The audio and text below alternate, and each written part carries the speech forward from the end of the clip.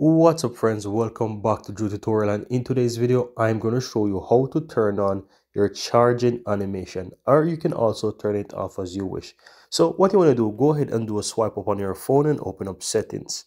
Now once you're inside settings guys, go ahead and click on accessibility, and from here you want to simply go ahead and click on vision enhancement at the top there.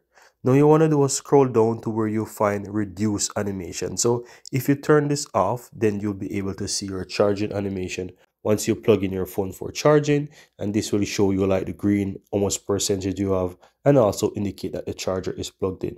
If you want to turn this off, you can simply turn this off by simply turn on the reduce animation. So it's up to you whichever you want. You can simply toggle it on or off. And that's all there is to it guys. Very easy and very simple.